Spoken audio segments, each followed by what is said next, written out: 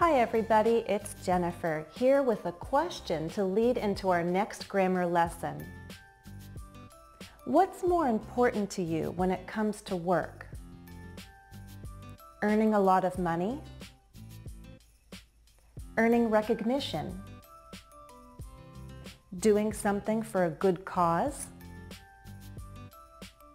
Growing personally and professionally? Or doing what you love? It's a question I've talked about with my brothers, one of whom had a professional hockey career.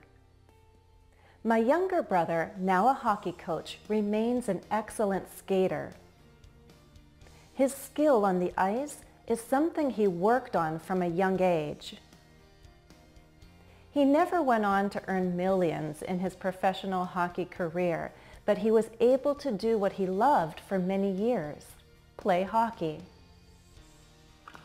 Now he's passing his knowledge and skills onto young athletes interested in playing hockey at the highest level possible. So what's the ideal job for you?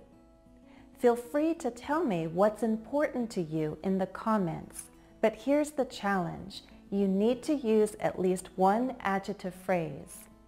What's that? It's a reduced adjective clause. Reduced means there's less of something, so we shorten an adjective clause to get an adjective phrase. Remember, a clause has a subject and a verb. A phrase doesn't. We only reduce an adjective clause when the relative pronoun is the subject, and we can only reduce the adjective clause when the relative pronoun is which, that, or who. The easiest way to reduce an adjective clause is to remove the relative pronoun and any form of the verb be. You might be left with a noun phrase, a prepositional phrase, or a present or past participle. Look at these examples. My youngest brother, now a hockey coach, remains an excellent skater. My youngest brother, now in his 30s, remains an excellent skater. My youngest brother, now coaching elite high school hockey, remains an excellent skater. Notice how we keep the commas if there are any. Here's the next example. Now he's passing his knowledge and skills onto young athletes interested in playing hockey at the highest level possible. Notice how this reduced adjective clause doesn't need commas. If there isn't a form of be in the adjective clause, then we change the main verb to a present participle. Again, we take out the relative pronoun. Watch how I reduce this adjective clause. Hockey is a sport that requires skill, strength, teamwork, and focus. Hockey is a sport requiring skill, strength, teamwork, and focus. You try. I'll give you an adjective clause. Reduce it to an adjective phrase if possible. I'll give you 6 practice sentences. Children who are as young as 3 or 4 can learn to skate. Can we reduce the adjective clause?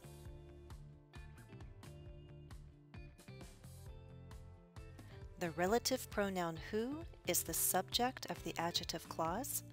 Let's remove it, and the form of be. Here's our new sentence with an adjective phrase. Children as young as 3 or 4 can learn to skate. A goalie whose face and neck are protected by a large mask has to be ready to block pucks shot towards his or her head. First, find the adjective clause.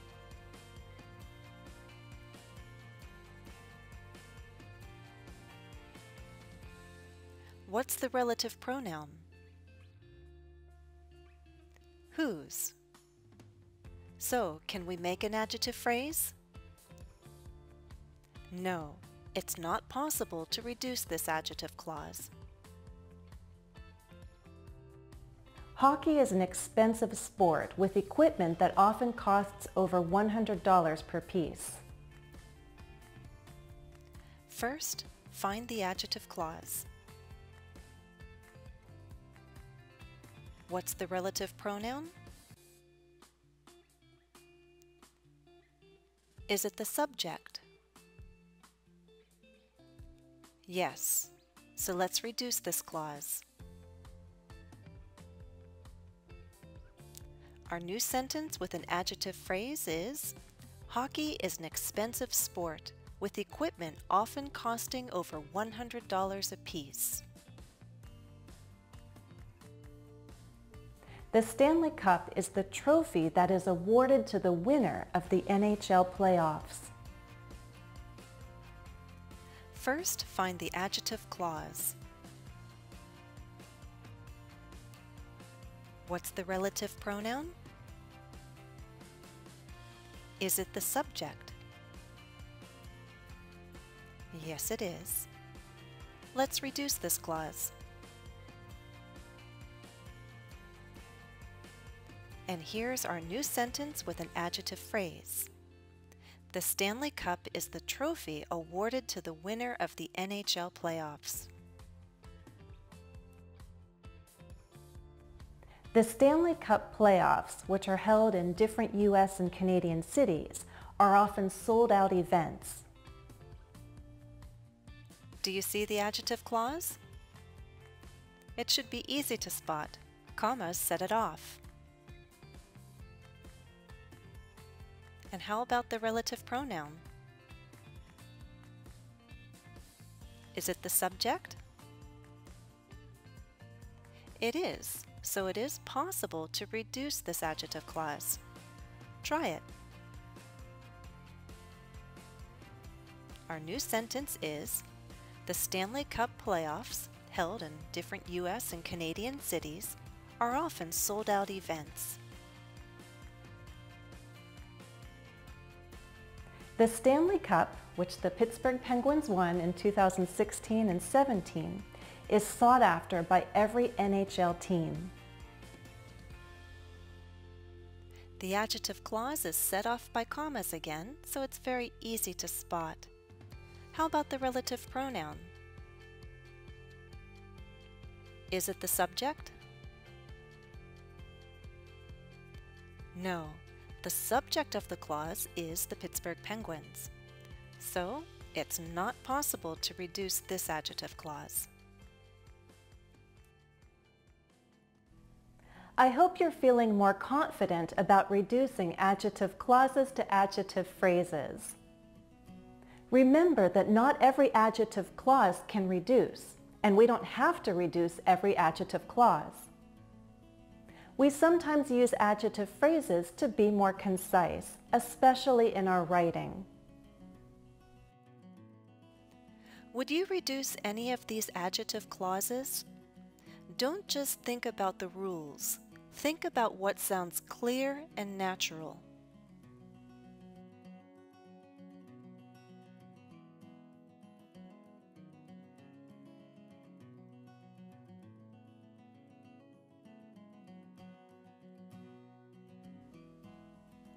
In sentence A, we could reduce the adjective clause, but then we'll also have to change the word order.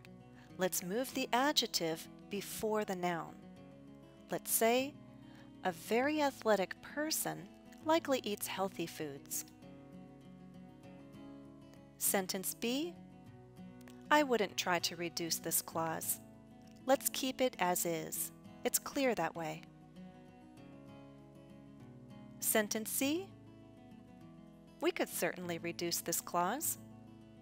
Let's say the man wearing blue and white is a Toronto Maple Leafs fan. That's clear and concise. Sentence D, we could leave it or reduce it. If we reduce the clause to a phrase, we'll have, my husband also a Penguins fan, likes watching hockey on TV.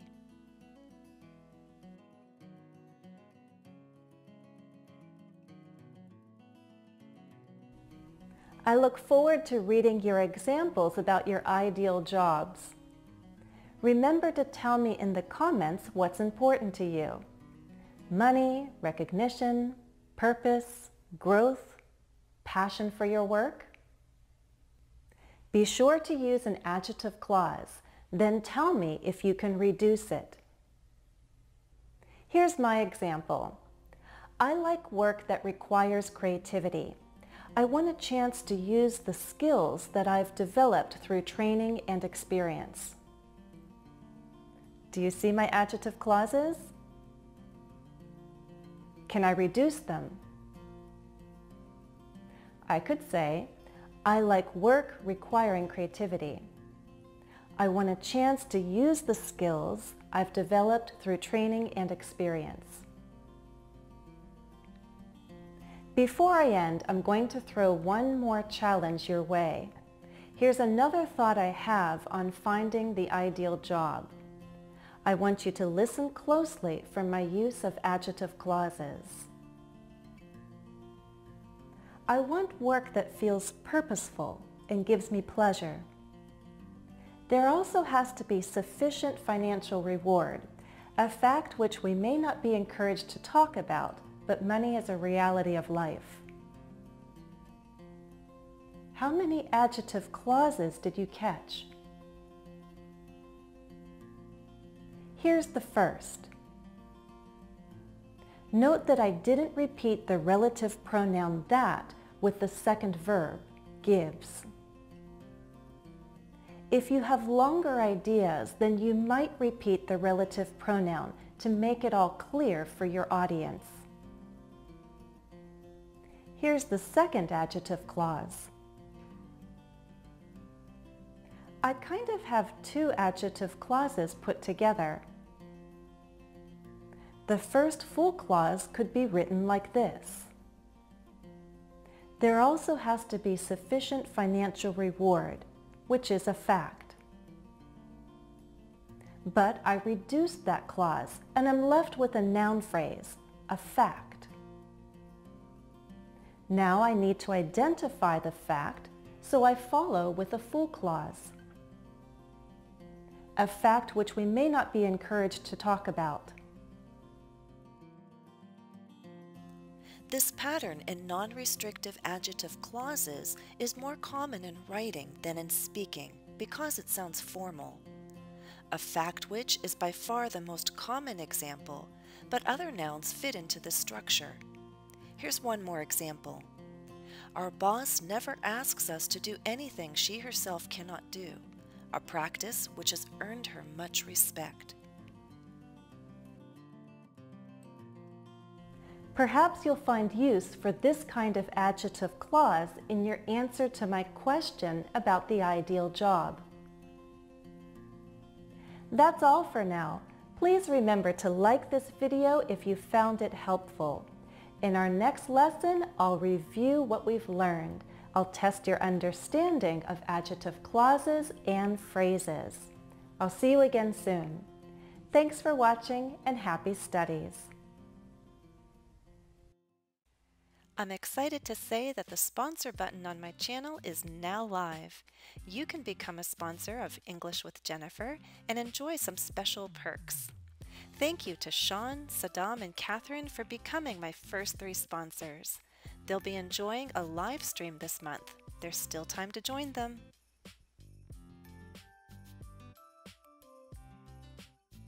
Remember to join me on Twitter for vocabulary practice. I'm there Monday through Friday. And if you follow me on Facebook, you can try different language tasks throughout the week. And if you haven't already, be sure to subscribe to my channel. That way you'll get notification of every new lesson I upload to YouTube.